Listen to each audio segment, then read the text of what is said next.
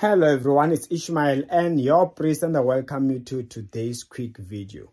Let me tell you that somebody is in agony, don't know what to do anymore, okay? To get you handed over. In the kingdom of darkness, there are those, especially Satanists, they put each other in a corner. If you can't deliver this person, we kill you instead.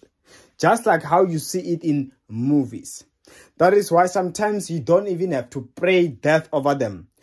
One simple prayer for your protection, that the enemy doesn't touch you. They themselves are going to kill one another by failing to come against you, to put you down. I pray, let your protection be great in the name of Jesus Christ. May they not touch you at all.